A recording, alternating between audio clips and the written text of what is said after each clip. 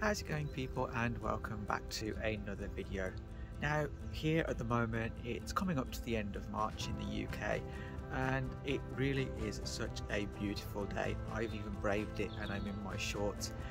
It wouldn't normally be this warm, so I think we're experiencing a bit of a heat wave here in the UK, just a sort of mini one, but definitely one where I'm able to brave the shorts and break them out for the first time this year. I will not subject you to that image though. I think the thought of it is probably more than enough than you can handle. But let's get into the topic of today's video, shall we? But a little bit more about the location first of all. Now I've picked this because even though I'm at my local park here in the UK, it looks like it could be absolutely anywhere, any other kind of treasured wilderness that I may have encountered, or yourself too. So I just think it's a nice backdrop with the lake and the trees surrounding it. You may see the odd dog paddling by, jumping in and enjoying the cool water. You may also obviously hear them, of course, but as I said, really nice day to be out and filming this video and presenting it to you guys. So let's get into it. Now, I wanted to talk to you today about reframing failures, reframing your mindset towards them, and just to kind of focus more on what actually happened, the processes and the experiences, and what you can positively take out of them, rather than the fact that it was a failure and it didn't work out how you intended it would do. Failure, of course, is a negative word. We are conditioned and hardwired to obviously view it in that way, but it takes a lot of effort and attention, I understand, to take yourself past that and to actually focus beyond it, almost seeing the wood through the trees, not focusing on the fact and getting too down that something didn't work out, but pulling out the processes, the things that made that an experience that you can really focus on and then draw some inspiration from, and crucially learning, which I think is the crux of where I'm trying to get to with this video today, is focusing on the learning, the actual reframing of what a failure is, and focusing on that learning that you can draw out of it to power your onward journey, to power how you progress and how you advance. And maybe you are looking to try again as well.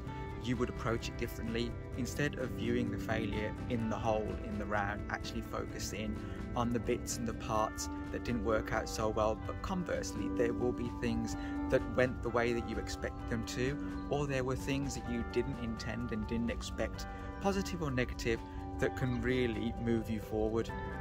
It's crucial to be learning focused when you are trying to apply this mentality to really drawing out what you can learn, the lessons from the failing. That is the thing that you really need to get your mind into processing. So almost taking experiences where you are an active learner and then applying those to those situations where things haven't worked out the way that you intended them to. But how can you do that in practice? Well, first and foremost, being process orientated, actually looking at the whole of what actually happened and doing that almost post-mortem on what actually took place, breaking things down into those smaller parts to be able to almost dissect it and be a bit scientific with it. Pull out the things that you did, understand what those were, and try to understand where potentially things might have gone wrong, where things could be improved on for the future, where you may actually be able to find synergies, something that might work in a different context. So actually being sort of process orientated and minded about how you are looking and reviewing. Reviewing really is the best way to actually look at how you reframe your failings. Accept that they are actually also going to happen, that it's almost an inevitability of life. Actually, you aren't going to be able to do everything very well all the time.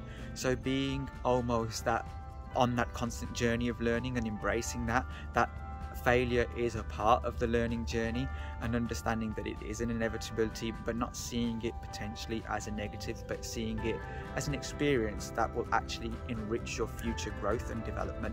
I think that's really important too. When you start to be more process orientated about how you go about things and actually reframing failure in that way, where there is always that constant journey of learning and discovery, and that's how you frame it, instead of the fact that you are scared or you're frightened of actually failing, then you'll find yourself in a better position to be able to identify from your past experiences if you've been able to effectively learn from those challenges and those times when you have failed.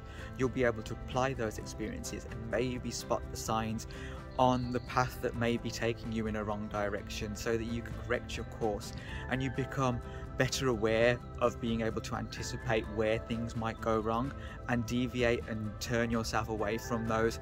And then you're actually growing and developing, and you are actually moving forward as a result of your previous failings and the things that you have learned from those.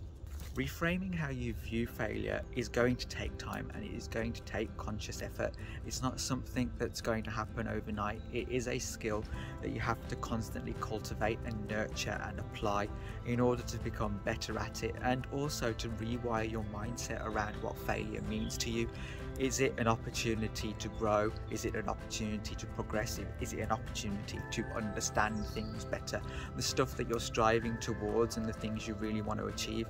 Or do you find yourself languishing too long in that space where you're not able to overcome that initial event occurring?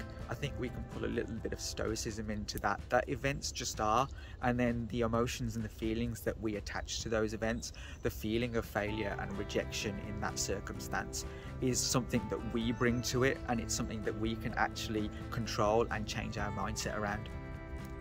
Now, I hope that you've enjoyed this video, but thanks for joining me on this video. Why not, while you're here, check out some of the other videos on the channel too. I've been doing a bit of experimentation, and you'll find that there's a couple of different things that have taken me off the main path of what I actually created this channel to be about.